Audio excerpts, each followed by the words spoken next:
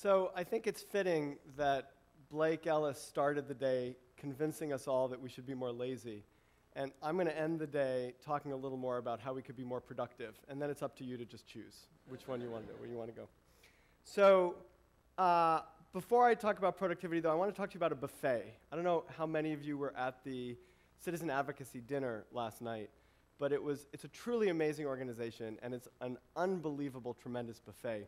But I can't say that I didn't have mixed emotions when I was there, because I arrive at this buffet, and there must be 60 or 70 different delicious dishes made with love, and the question is, sort of, how do you choose, right? And so I got up from the table, and I was with my wife, and our two kids were playing. We have three kids, but two of them were there, and they were playing in the back. And I pick up our plates and head into the line, and Eleanor, my wife, immediately looks at me with some serious concern on her face. And I say, sweetie, don't worry, I got this. Totally under control. And she looks at me and she goes, but you have 3 plates in your hand. I said, no, I got it. It's not a problem. I got it. This is for Daniel and Sophia. I'm fine. I'm going to just get the food for them. You sure? Yeah, I'm sure. So I go through the line, and I'm looking, and I start taking things, and I'm thinking, well, the macs and cheese, they'll like that. But there's 5 or 6 different macs and cheeses, right? So I don't know which one they're going to like. So I just take a little bit of them all. And I take some salads, and I take the deviled eggs, and will they eat the hummus? Maybe, et cetera. And so I continue on. Then I see someone has lima beans on their plate. And where'd they get that? So I go to the other line, and I kind of start to find things from the other line, and I bring that in. You know, a big piece of chicken, because Daniel might eat chicken.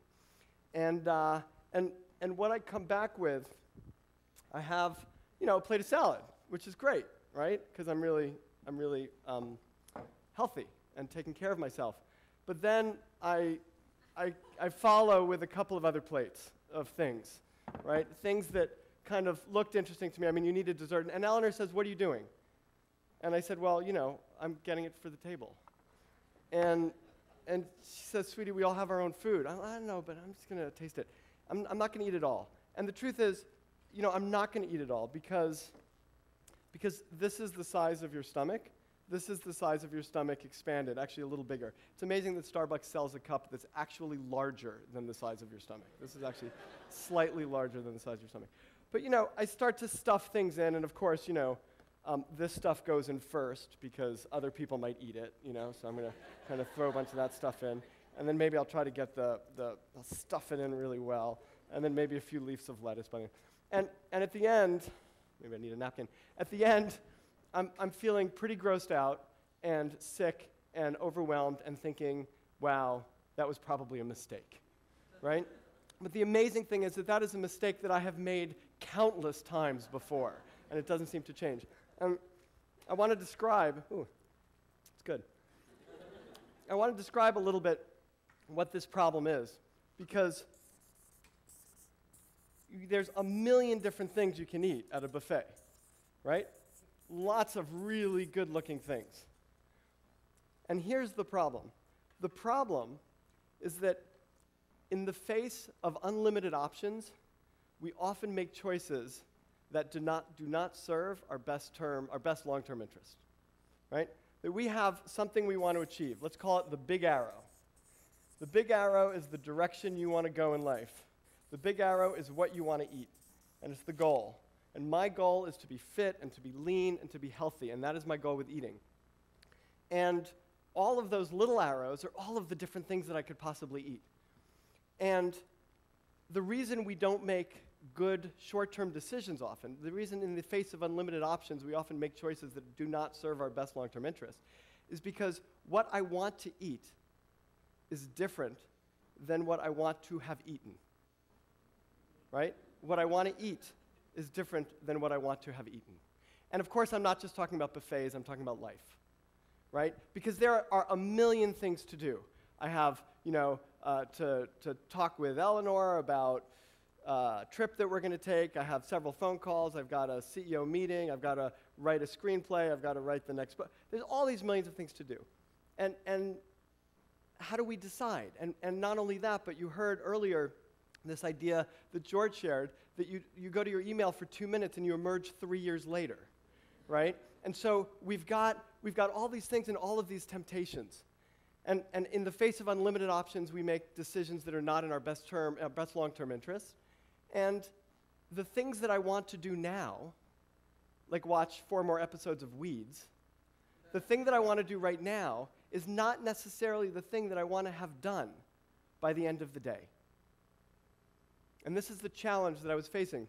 And I really felt for many, many years that this was a motivation problem. Right? And I even joined Anderson Consulting in a moment of weakness for about a year because I thought it would build discipline in me. It didn't work. In fact, the truth is nothing worked. I've tried for 25 years to be a better person than I am. And what I've realized 25 years later is that I really can't be a better person than I am. It's not because I'm a great person.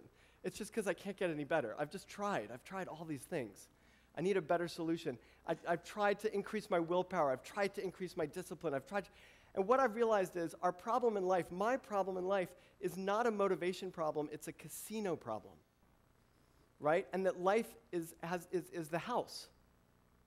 Right? It's stacked against, I'm playing with a stack of cards that's stacked against me, that wants me to do all these things. People call and they want things, and I'm not necessarily thinking, does this fit with my big arrow, my life purpose? Am I going to do? I'm not necessarily thinking that. I'm thinking, oh, that sounds interesting. Oh, that's fun. Yeah, sure, I'd love to go parachuting. Sure. Right? And so the question is, how do you restack the deck? If this is a casino problem, then I don't want to just become a better poker player. I want to be the house. Right? I want to restack the deck. And the question is, how do I restack the deck? And I did not have an answer. So I wrote a book about it. And what I discovered after several years of kind of playing with things is that there are a few steps that you need to take to restack the deck. But you have to restack the deck so that it is more likely for you to make choices that are in your best interest than less likely. And one of the ideas of how to deal with this came to me when I was in a safari in Africa. Actually, Walt Disney would like you to think it was a safari in Africa. It was actually in the animal kingdom in Orlando, Florida. But it really felt to me like a safari in Africa. And I was going through the lumbering train, and I saw on top of this hill, on top of a rock was this majestic lion. And I said to the ranger, that's amazing. We are so lucky that the lion is out there the day we happen to go by. Right? And he obviously laughed at me and said, the lion's always there. And I said, well, is he stuffed? He said, no, he's not stuffed. And I said, well, is he tied down? Is he glued to the rock? Have you nailed him there? He said, no. So I said, well, how? And it took me about an hour to get it out of him because in Walt Disney, they're not supposed to share this stuff. It turns out, it's a brilliant solution. It turns out that the rock is temperature controlled, right? And on really, really hot days, it's cool. And on really cool days, if they exist in Orlando, it's hot. This is the brilliance. What you do is you don't train the lion, you don't force the lion, you just make the rock the place that the lion wants to be, right? And this is the game. This is the game of what we have to do so that we fit the little arrows into our big arrows. So what I did, oh, look at that. This is a house. Did this just turn on, or has it been here the whole time? Oh, well, it's nice. So this is where I used to live in Savannah. This is where Eleanor and I and our family about three or 4 years ago lived in Savannah for a few years. And this is the house where we lived. And those French doors lead directly to our kitchen. And that table is the first piece of furniture. Actually, it turns out maybe the only piece of furniture in 3 years that we bought. And the reason we bought it is because when we moved to Savannah, it was very important to us to spend time outdoors. And we wanted to eat outdoors. And we bought that table, and we had the chairs, and we sat outside, and we ate one meal outdoor. One meal. You know why? Because we went out, then we had to go back and get the orange juice, then Isabel spilt the orange juice, so we had to go back to get the orange juice, and it just somehow, it was just a little too, I mean, we're lazy, right? But it was just a little too hard to eat outside. We just never did. And then I had an idea, and it came from the lion and the rock. And we moved the table. Right? But here's the thing. This is the crazy thing, right? We moved it with 7 feet and 4 steps. We ate every single meal outside. Every single meal we ate outside. That's all it took, right? It's stacking the deck in your favor. So the question is, how do you then stack the deck for life, right? What are the things that you do? And I want to go through a little bit of a process. It's sort of a three-step process. The first is you understand what your focus is. You need to understand your big arrow. That's the first thing you need to do. Now, I thought about this for a while, and I thought, okay, what's my life purpose, and what am I here for? And you know what? If you know what your life purpose is, and you know why you're here in the world, God bless you. That's great. I don't. And I do, but then it changes. And so I think I'm here for a lot of different reasons, and I can't quite figure them all out. And it's paralyzing to try to figure out like what your life purpose is. So I would like to give you a pass to excuse you from having to figure out that question. All I'm going to suggest that you do for your big arrow is figure out what is your year about. Right? That's much more digestible. What is it that you want to achieve over the year? Forget about achieve. That's even too difficult. Think about what you want to focus on. What you want to focus on in the year. I thought about it, and for this year, for example, I have 5 things I want to focus on. Why 5? I don't know. It worked, right? 4 didn't seem enough, 6 seemed too much. So I have 5. And my 5 things are, it was focus on my current clients, right? Grow the business and find new clients. Speak and write about my ideas. Promote my new book. By the way, it comes out in September. It's called 18 Minutes. Check. And then nurture myself and my family. Those are my 5 things that I wanted to do. And I just decided, okay, that's my big arrow. That's what I wanted to do. So, are we done? Like if you had this, will I achieve them? No, these are called New Year's resolutions, right? And you'll focus on them for 2 weeks. And then in January 15th, you're going to have a hard time remembering what they were. But you still need it. You need to know what your big arrow is. And the big arrow has to be digestible, and and they're not even goals. I'm not telling you how many clients I want. And these are things I want to focus on. I want to make sure that in my life, these are the things that take priority. So I move forward in them. So that's step 1. Step 2 is you have to somehow funnel all of these little arrows. Because look, this was the brownie sundae. Doesn't really fit into where I'm headed, right? Neither does this. This one could, right? Because maybe it was that salad, but maybe it was 7 bowls of salad. So I just need to redirect it in this direction so it's focused more. So what I need to do is fit the arrows inside, the little arrows inside the big arrow and focus them. And the way I do that is with a to-do list. It's very innovative. But I want to just share with you a little bit about this to-do list because I'm going to suggest a different to-do list, maybe, than you've done in the past. And this is what the to-do list looks like, right? It's a 6-box to-do list. And I suggest for various reasons that you use pen and paper. And can you guess what are in these boxes? Right? The top is my current clients, my future clients, speak and write about my ideas, promote my book, nurture myself and my family. And anytime I need to do something, I go here and I put it here. What I do is I force any activity that is going to fit on my to-do list to fit in one of these categories. And if it doesn't fit in one of those categories, I either decide not to do it or I put it in this box called the other 5%. Now, when I first started doing this, the only box that I could fill was the other 5%. Right? The other 5% turned out to be 95%. Right? This is the hardest part because the hardest part is not coming up with a creative and innovative idea. The hardest part is following through on that creative and innovative idea to actually make it something in the world. That's the hardest part. The game of time management, of life management, is going from point A all the way to the end to point B. And so once I realized that, and this is what I do every single day, once I realized that, then over a couple of days, it became obvious, and I started to fill these other boxes. Right? So now I had a to-do list that was focused on each of my boxes, and I had something in the other 5%, and I worked very hard to make sure it doesn't take up more than 5 or 15% of my time. But I don't go beyond 15. No. But I have these categories, and I fill these categories with all sorts of activities that will help me focus in these areas. Right? When Eleanor, my wife, started doing this, She had been frustrated for some time about her career. It wasn't moving forward. She wasn't doing exactly the things that she wanted to do. When she first did this becomes a diagnostic. She found that there was one box which was family, which is a very important focus and priority for her and for me, and yet that was the only box with anything in it. So it's no surprise that you're frustrated with your career when the box, called chaplain, and there's not much happening. Or minister, not much happening, right? And so it becomes this diagnostic.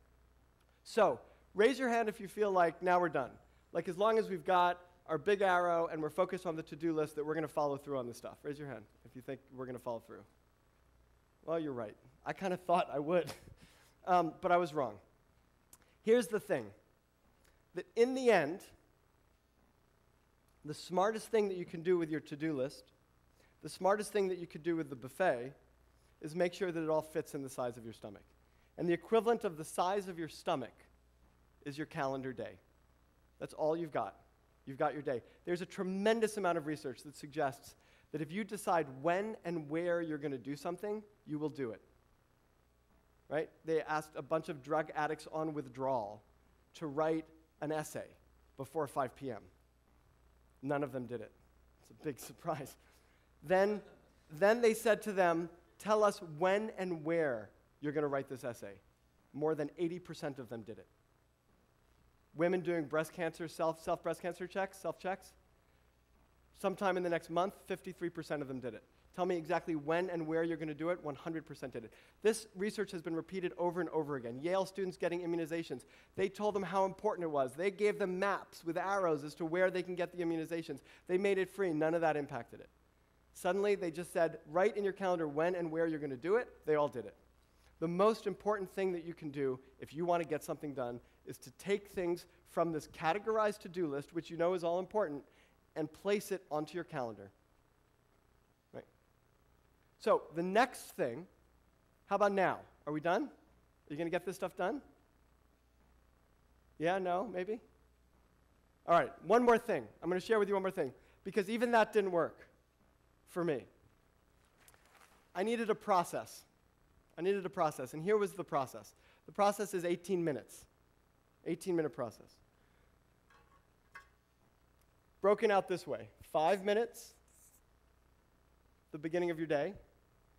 1 minute each hour, assuming a 9-hour day. 9-minute day, you wouldn't get much done. And then 5 minutes in the end. So what is it that you do?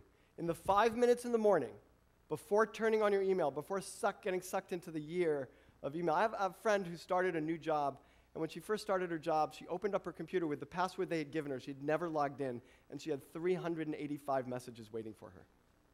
385 messages. By the time she would get through them, she'd have another 385. Before turning on your email, right, take a look at your to-do list, move things onto your calendar, and plan out your day. Plan out your day hour by hour. Decide what you're going to do and when you're going to do it. Create that plan. Step 2. Every hour, I have my watch beep. And when the watch beeps, I take a deep breath. First of all, everyone take a deep breath. Feels good, right? So worst comes to the worst. You follow this, you'll have 9 minutes of feeling good. So you take a deep breath. And in that deep breath, you ask yourself 2 questions. What I've been working on in the last hour, has that been the most effective use of my time? And what I'm about to work on for the next hour, is that the most effective and productive use of my time?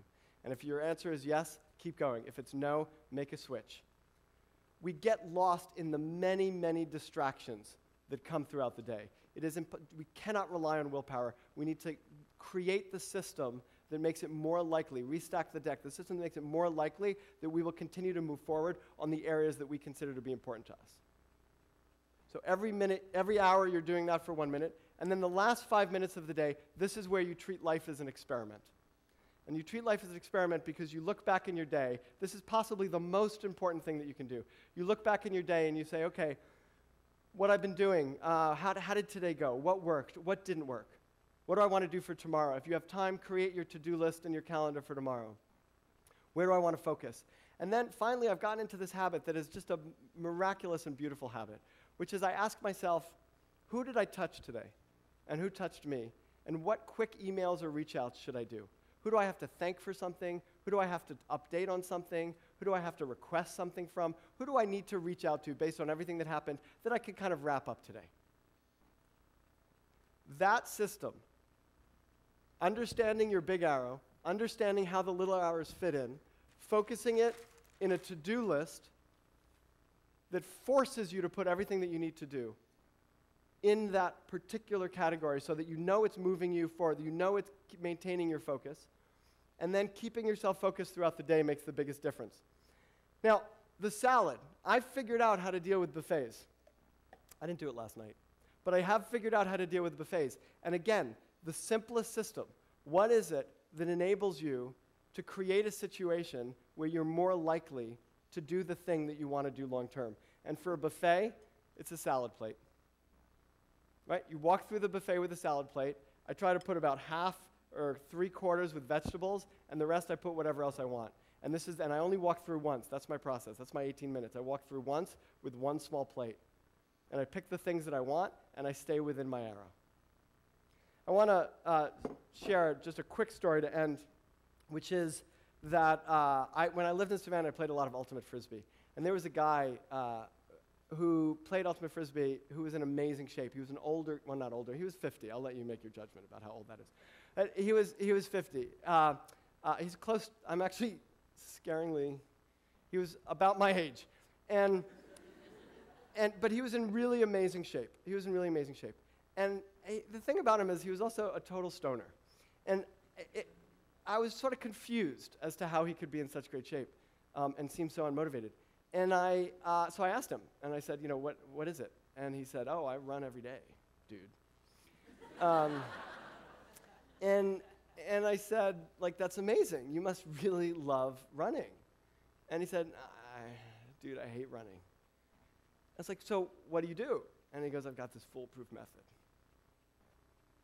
Tell me. So he goes, I go home at the end of the day. I'm tired. I don't really feel like running. So I decided I'm not going to run. But I decided, you know what?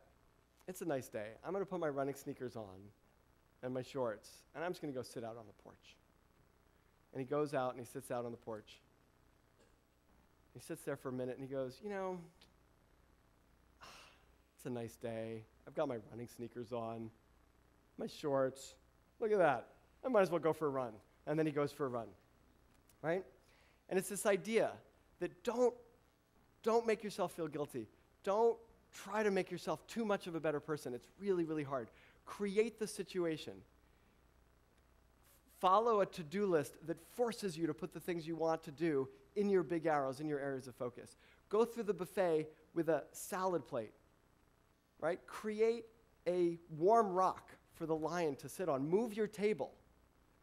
And finally, if you really want to go for a run, if you want to make sure that by the end of the day you've gone for a run, put on your running sneakers and go stand out on the porch.